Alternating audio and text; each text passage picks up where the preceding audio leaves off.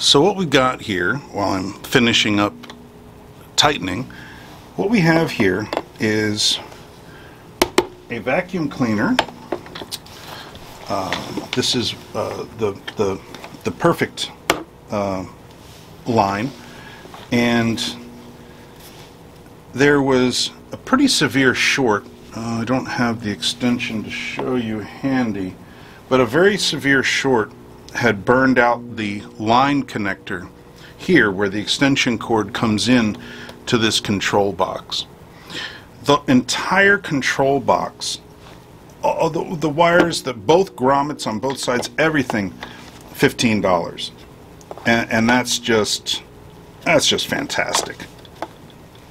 So finishing up putting it together. Now, because it's a short, the switch, I had to inspect pretty closely the switch. Get on there.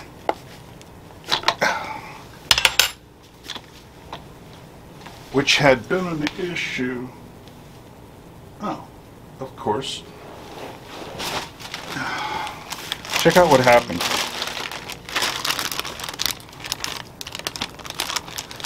Look at the corrosion. I mean, the charring on this. That's a lot. The switch was in right here, which I don't know where in the shop it is at the moment. I would have rather it be here. The switch is a double pole single throw. And one side, no matter what you did, was open. The other side worked great. That side was the line side, the black wire. So I put the entire thing back together, used nice crimp joints and everything, and hooked it up to a Variac, which is, now I got to move the I was afraid of this. I have to move the camera now to show you, or to keep it in view. There we go. This guy right here. So I've plugged it in to the shop strip, and the output of this, I'm going to use this little guy, which is a breakout that I did. Now, it looks like hell because it's going to be self-contained. I'm going to have the black as a jumper, LEDs, a fuse, the switch and everything, but they need it right now. I was building this just for this purpose of splitting out the line. Why?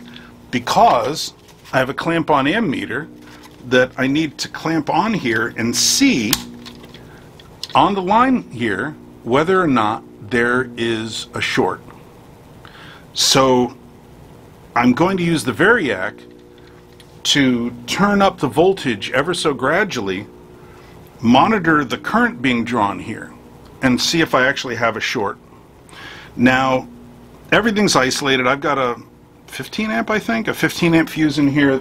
Variac's got a 20. I'm just going to hang this meter and plug it into the Variac, like so. Now, I'm ready to go. So I have an on-off switch here. I have LEDs showing me when there's power available on both ends of this little guy. This is just a cannibalized extension cord.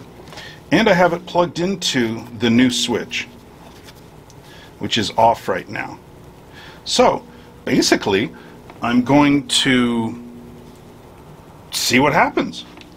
So, first things first, I turn the meter on. It's clamped onto the black, right here. The black goes down to the switch, then it goes to the fuse, then it goes out the cord. So what's going to happen here is the black that comes down this line first has to hit the fuse, which is the right way to do it. From the fuse, it decides whether or not it's going to be on or not, and the black wire, these two always stay connected. As you can see, I've barrel connected them. This little guy is going to be the power going directly into here.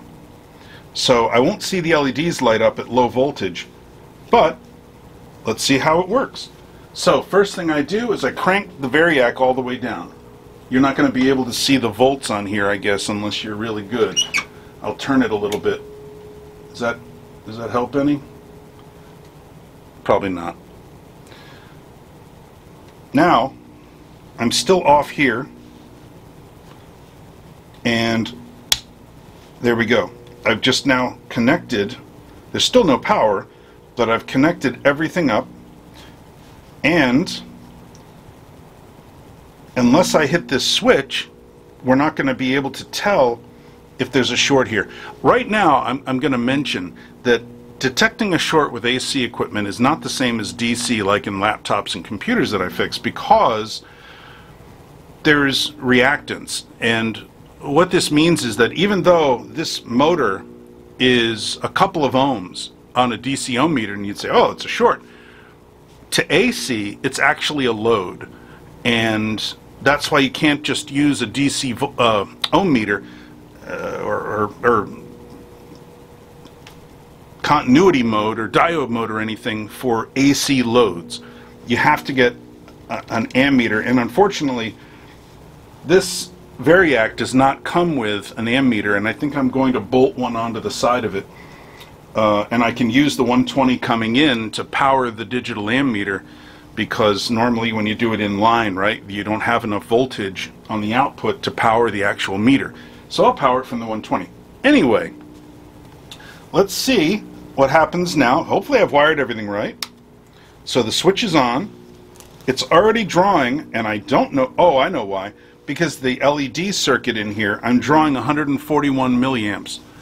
And there's no way of me telling whether you can see that. I can tell if it's reflected like that, right? But I guess I'm going to have to hold it like this. So with my left hand, I'm going to crank the voltage up, and let's see, we should hear this go, or before it even has a chance to spin, I should see a short here. So we're at 120 milliamps right now. I'm going to crank the, oh, look at that. It's only 4 volts and it's up to 1 amp. Okay, 2 amps at 7 volts, and I'm starting to hear the motor spin. 2.6 amps at 9 volts. You can hear it now. That's 3 amps. We're at 13 volts. 20 volts, we're at 4 amps.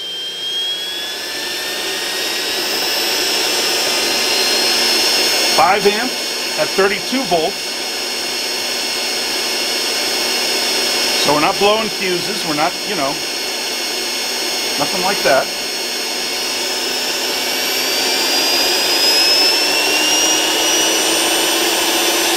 That's 50 volts, 50, 6.8 amps.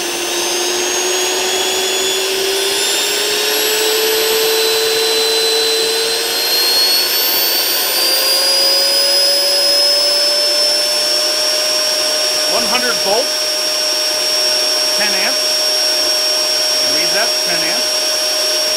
Let's go up to 120.